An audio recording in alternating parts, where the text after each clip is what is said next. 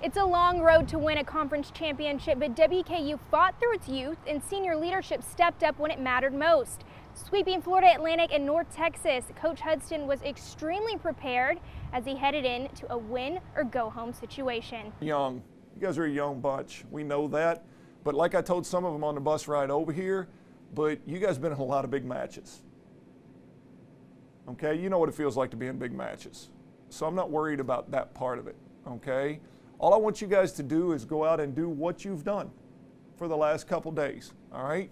The word again for today is competitive response. All right, as I told you earlier in the tournament, I think I told you before the first round match, I think too many teams go into tournament play with their fingers crossed hoping everything's going to go right.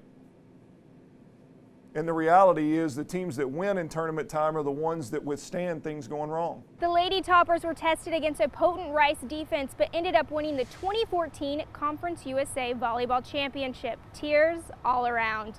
Boy, this one's really sweet. It's really sweet because it's the first year in Conference USA.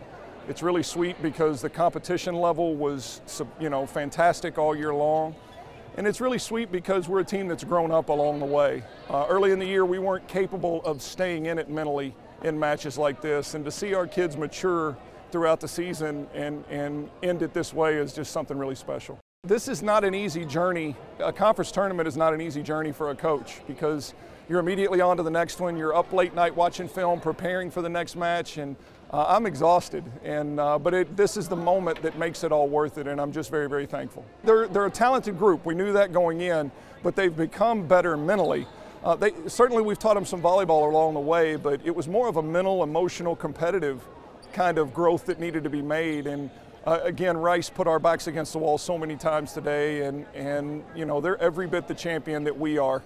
With the way that they competed and played, and I'm just feeling very fortunate that we were able to find a way to win. How could you go out any better way? It's absolutely amazing, and I honestly have no words other than thank you, God, for all of this, for all the accomplishments we were able to have, me and the other senior, Molly.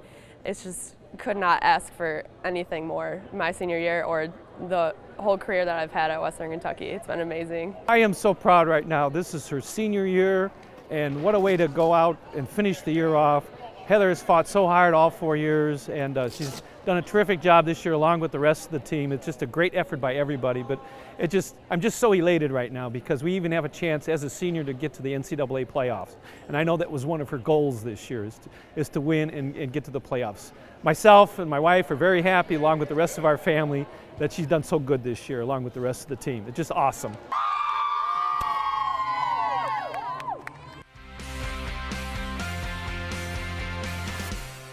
From Hattiesburg, I'm Kennedy Hardman for the Conference USA Digital Network.